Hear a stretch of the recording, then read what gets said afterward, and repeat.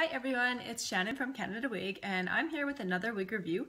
This time we are looking at Scarlett by Jon Renau. This wig is part of their SmartLace collection, so it has a lace front and it is a basic cap, so it is going to be a little bit lower priced than some of the other wigs out there by Jon Renau that have the monofilament top or that are hand-tied. The measurements on this one measure 10 inches in the front, 11.25 inches from the crown down, 9.25 inches on the sides, and then 5.5 inches at the nape. The color that we're looking at with this Scarlett is Toffee Truffle, which is FS6 3027. So let's just zoom in a little bit and I will show you the color. So we have the 6, which is the dark brown base, and then the 27 and 30, which is kind of like an auburn brown sort of highlights going throughout. You can see there is 3 colors in here. I feel like the 27, which I believe would be the darker of the 2 shades, is a little more predominant than the 30 is.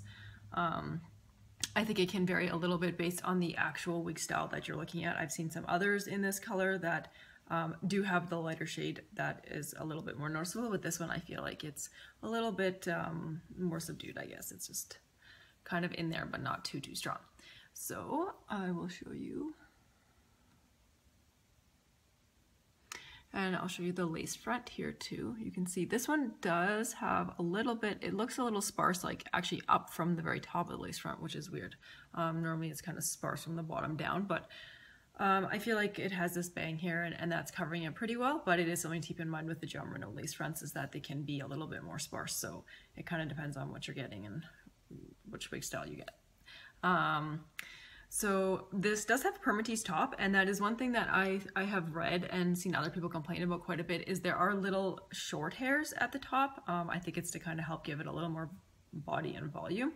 I did see one sticking out when I first took this wig out of the box. Overall, I think it's not too bad. Some people might be really bothered by that, and if you really are someone who always wears monofilament tops, then probably maybe this isn't the wig for you. You could look into like Julie Ann, which is a hand-tied version of this style, the same length.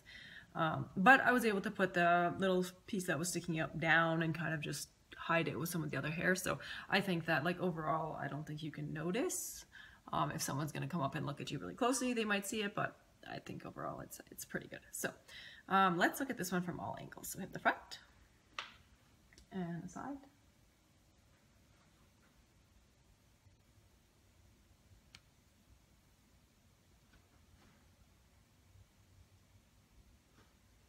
So overall, I think this is a really cute style. I think it's fun. It's above the shoulders, so probably easier to maintain. It's very lightweight. The cap is very comfortable. It is your basic synthetic fiber, so you don't want to apply heat to this one. It is long enough that you could kind of pull it back a little bit, which I think would be really cute given the volumes of the volume and the curl pattern. Like I think something like that would look really cute. I know some people have put it up, and I think that gives you a little bit of play options with it.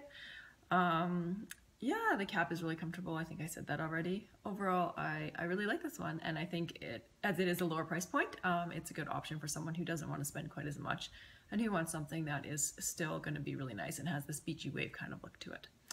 So this is Scarlett by Jon Renau. If you're interested in seeing more wig reviews, don't forget to subscribe because we are doing more on a regular basis. I hope you have a wonderful day.